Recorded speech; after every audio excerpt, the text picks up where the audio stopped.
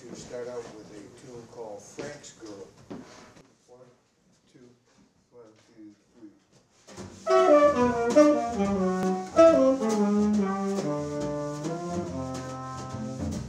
I don't think. That's the big thing, Mike. We don't think. We just go. If you start thinking, especially when you're playing free jazz like we do, free improv, if you start thinking, then you're not going to play. So it's got to be an emotional movement. You know what I'm saying? Something that happens just on instinct. It's not like when you play standard tunes or tunes, you know, you're reacting to what's on the paper or what's already established. But playing free like this requires a completely clear mind in order for it to function. I think the beauty of music is that it can convey truth. So I'm always, I guess the fundamental emotion I'm trying to convey through music is just sincerity. That's it. Like, this is as true as I can be. This is who I am. This is what tickles my brain. I'm never trying to be like, what are you gonna like? Or how can I convince you to do this, or think this, or feel that? Like, that's not how it works. Well, you get a feeling, and you're about the situation, and then you get a mood that happens, and then you write around that mood. You write chords that resemble that mood. Now, on a given night, am I going to sit here and think about when I'm playing on the tune, the housing, eviction notices and all that? No. We transcend that when we're playing, but my initial feeling was something like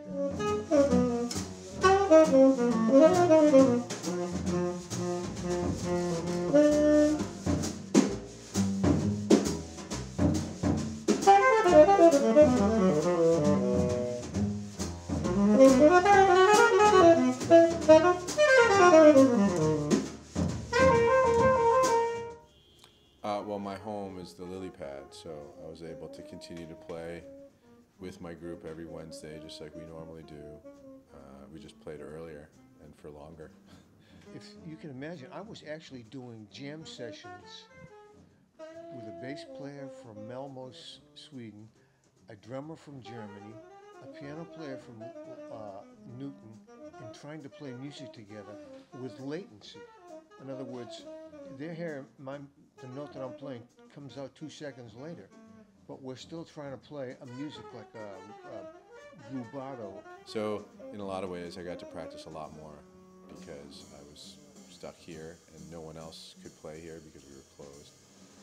So I had just way more access to the piano, which was in a lot of ways great for me musically. Well, for me it was even better because I was secluded in my home, so it gave me a chance to practice every day.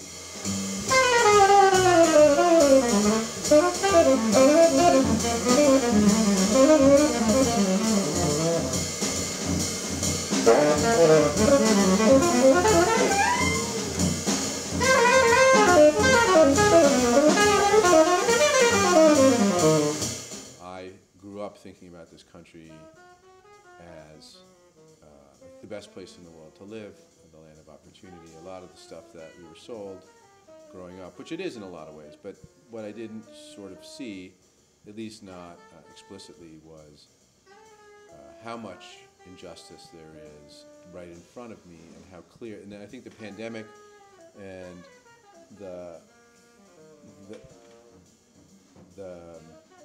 polarization that it exposed was a surprise to me.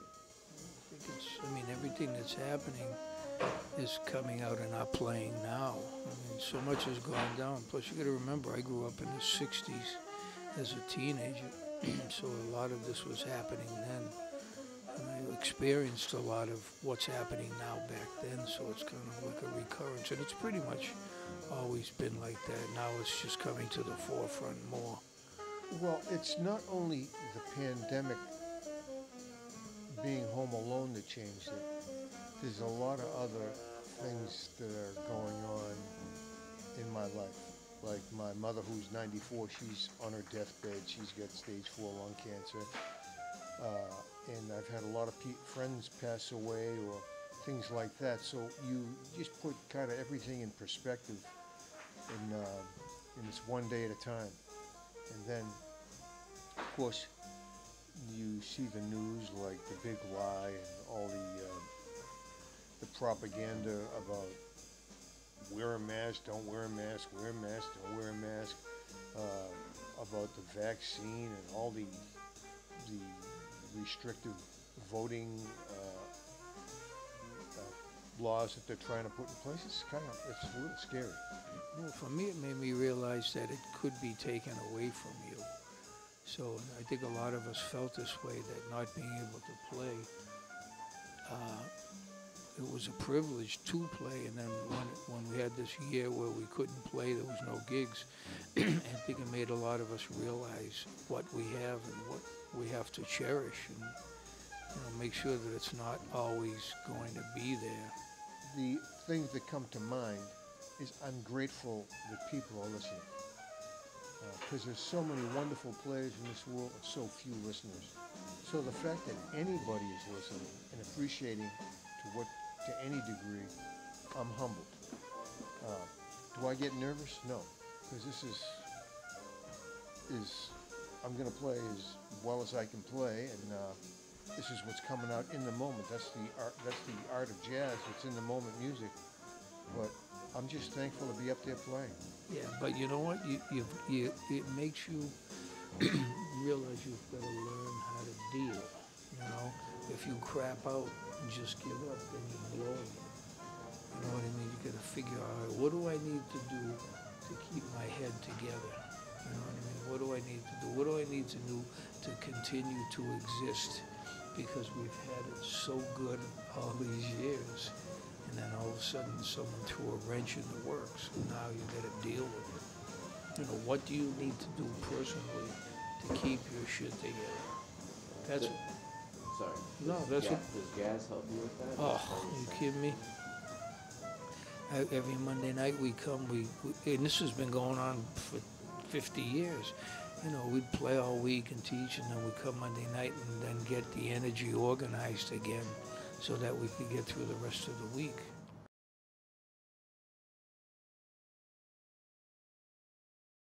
They're just waiting for the numbers to be a certain level, is what I remember. Like number of cases to get down and stay down at a certain level for a certain length of time. And then they said, go ahead. And so we reopened, and the Fringe was the first band to play. George and Jerry were the first people to play. I think it was June 14th. And then that process, we basically had 2 shows that week, and then like 4 shows the next week, and then like 6 shows the next week, and then we were back up to normal within about 2 months. We were back up to normal.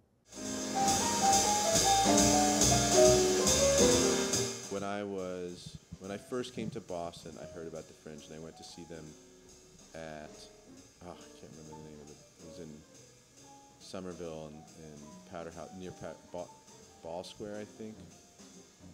I can't remember the name of the restaurant. Totally shady place, like full-on mob. It was like they were selling drugs out of the other side. And then the Fringe was at the Lizard Lounge, and I used to teach out like door to door in Concord, Weston, and Sudbury. And so every day I would go out and teach like 10 lessons and then come home at like 10 p.m. And on Monday nights I would just drive right by the Lizard Lounge, and I would go sit in the front row of the Fringe every Monday and just listen to George. And the whole band, obviously, but George in particular. Because he was doing stuff I'd never heard anyone do before. And then eventually they lost that gig, and then they've been here since, which has been, because it was before it was even the Lilypad, so that was 2005, I think they started playing. So they've been here for 16 years already.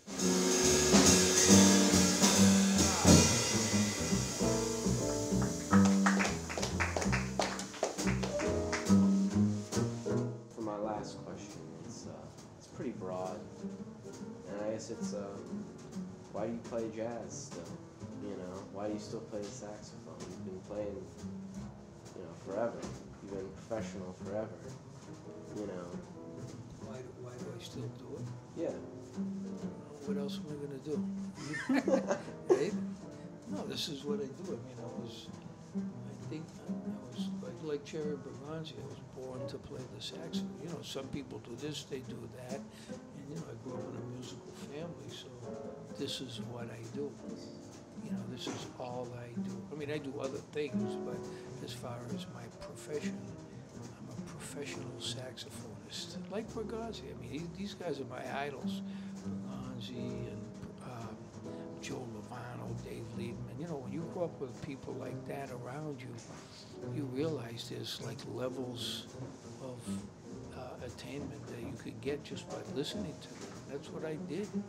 Well, I think I always, well, I'm a really intuitive person. I don't like remembering facts, I don't like documenting things very much either. And I love improvisation, just period. Doesn't matter if it's in music or in sports or in anything, making up stories, whatever. I just like that part of life. And I don't really consider myself like really truly a jazz musician because I don't know the idiom. I feel like a real true jazz pianist knows 1,000 tunes, easy, in every key. It's just totally comfortable for them. And that's not me. I'm not that. Yeah, musicians have to play, you know, and a friend of mine said, you know, I can't wait till I get a gig at Carnegie Hall or Lincoln Center. Wherever I'm going to play, that's going to be the place. In the present tense, playing music for the universe, you know, for the, not only that we have like 20 or 30 people listening, but we're sending the music out there for all the people who aren't listening out to the, so it's still a thrill for me. It's still a thrill to play music. I keep telling people that I believe in reincarnation. Next lifetime, I want to do the same damn thing. I just want to play music.